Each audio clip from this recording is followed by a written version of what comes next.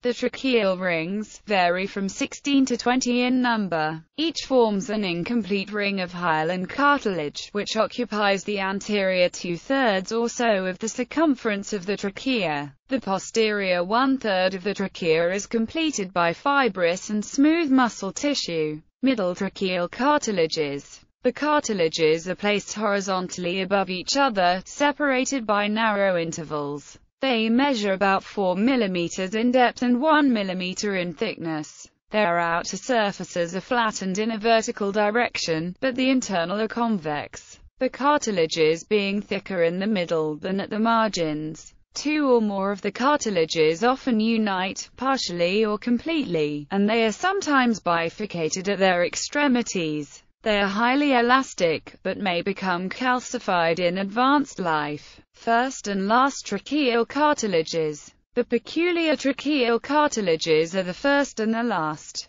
The first cartilage is broader than the rest, and often divided at one end. It is connected by the cricotracheal ligament with the lower border of the cricoid cartilage, with which, or with the succeeding cartilage, it is sometimes blended. The last cartilage is thick and broad in the middle, in consequence of its lower border being prolonged into a triangular hook-shaped process, which curves downward and backward between the two bronchi. It ends on each side in an imperfect ring, which encloses the commencement of the bronchus. The cartilage above the last is somewhat broader than the others at its center. Additional images. Conducting passages. Front view of cartilages of larynx, trachea, and bronchi. Bronchi and bronchioles. The lungs have been widely separated and tissue cut away to expose the air tubes.